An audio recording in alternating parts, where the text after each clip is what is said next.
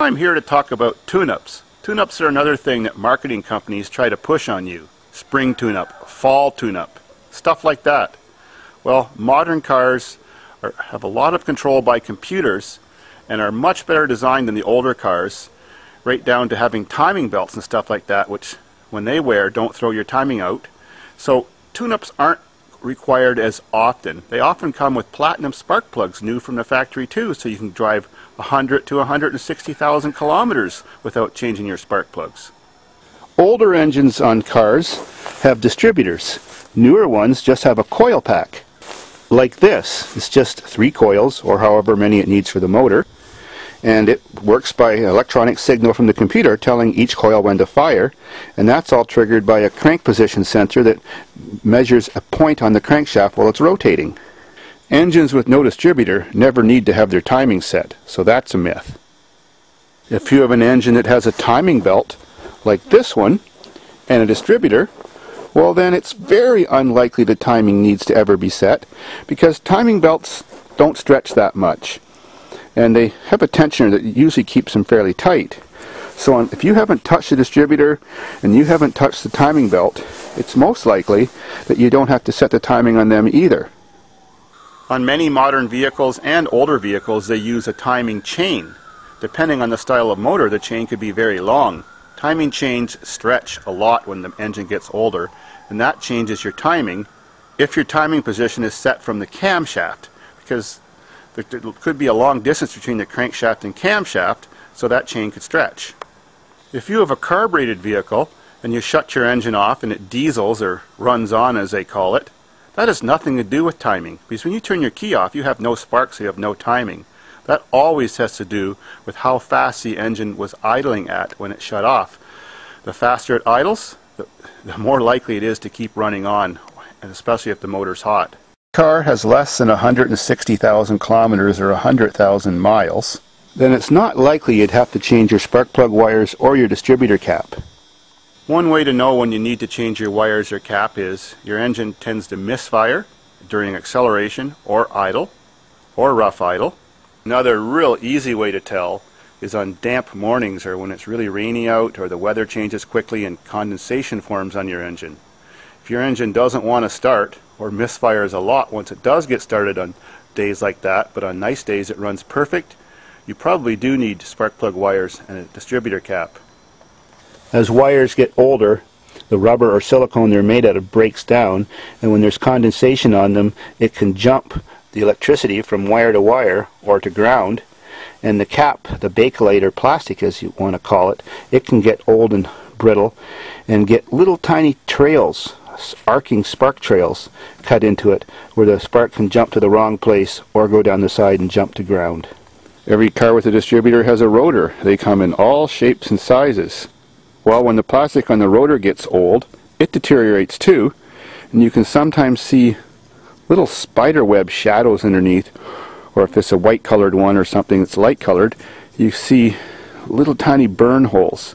It's really common on old General Motors V8 vehicles, that big cup-shaped rotor, that they burn a tiny hole through, and one day your car's running perfect, and the next day it just shuts off while you're driving, or it won't start.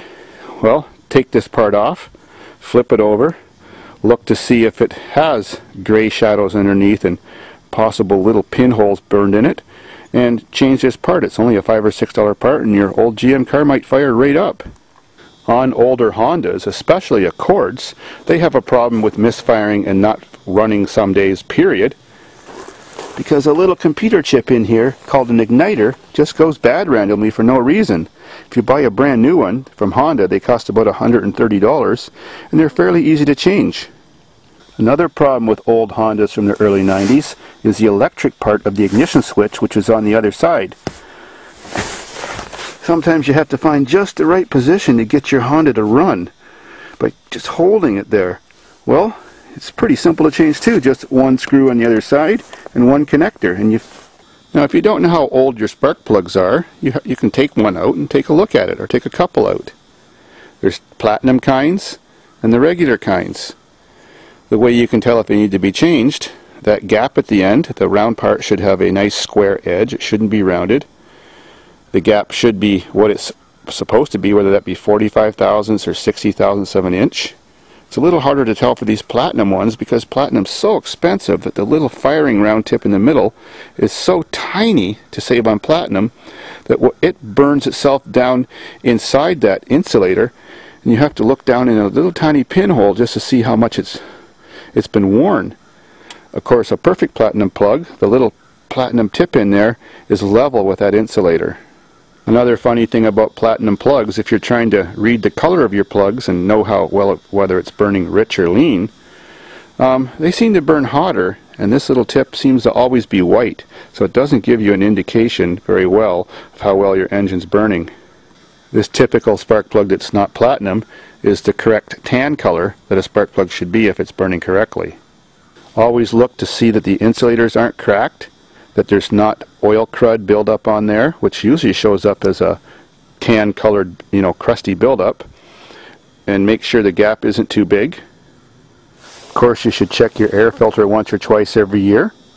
That can be changed by yourself. Now, the one sensor on your car that makes the biggest difference that I think for fuel economy is the one that's on your exhaust system. Sometimes it's under the car, sometimes it's near the catalytic converter. Like this car, it's just up there by the exhaust manifold. Well, that's called the oxygen sensor. Oxygen sensors just deteriorate through time. Original factory ones usually last between 50 to 200,000 kilometers. But it's recommended you should just change them every, say, 80 to 100,000 kilometers, just because they do deteriorate and you don't even notice that you're starting to lose fuel economy. Or other than a big drop in the miles per gallon you're getting in your car, that's of course the first sign of a failing oxygen sensor. Some vehicles surge when they're idling. They idle up and down, like they're going to stall, then they recover, and so on like that. That's another big sign you need an oxygen sensor. Yeah, they cost between $60 to $200, but man, they sure make your engine run better and save a lot of fuel. On Hondas and some other cars, if you put an aftermarket, cheaper oxygen sensor in, you may have the engine running exactly the same way as it was before. Some vehicles actually like, especially Hondas, to have a Honda oxygen sensor in them to make them come back to life and run normal. On cars like this that have the semi-hemispherical head, or 16-valve engines, where the spark plug wires are in the middle of the rocker cover, there's a gasket down there that goes around the rocker cover around the spark plug. Well, they deteriorate over time and oil builds up in the spark plug hole, and you pull this thing out and it's just dripping. When the oil gets deep enough, it can actually cause a little misfire through the oil.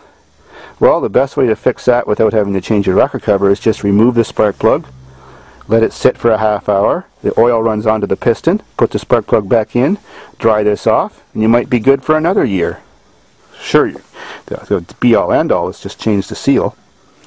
On cars like this where they have the long stock, many cars have these now that goes to the spark plug. Could be hard plastic. You get microscopic arcing holes burnt through them too, and the engine is misfiring all the time or only when you accelerate. The redneck repair is just wrap lots of black electrical tape around the affected wire, so long as it still fits in the hole, and the misfire goes away. If you want to spend some money, well, then change your wires. If you have a car, especially a foreign car like a Volkswagen or Audi, or even a Toyota sometimes, and it runs perfect every time you start it, you sit there, rev the engine in the driveway, not in gear, and it runs perfect, but every time you step on the gas when you're accelerating, all of a sudden it goes blah, cuts out, then eventually RPMs pick up and it starts running good again. I'll show you something to look for most people don't even think about. Those kind of vehicles have an airflow sensor in this box. It's a vane that opens and closes as the engine's breathing air, and the air cleaner is below this usually. Well, they get cracks in this hose. Well, motor mounts move a little bit every time you accelerate and deaccelerate, so the motor swings. Well, that causes flexing in these pipes. When the rubber gets hard, you get cracks, and usually the cracks are hard to see. It can be underneath there, on the back side. So every time you go to accelerate, your motor moves a bit. It sucks air through the crack because the crack opens up, and then this air vane doesn't move. It's getting its air from over here, so then the engine doesn't get enough fuel, so it cuts out for a second. So all you do is go around your engine on this rubber hose, move it everywhere, and look for a crack to open up. The redneck repair is just duct tape wrapped all around it, and that fixes it. Of course, the correct repair, you just change your rubber hose, and that's a 5-minute job.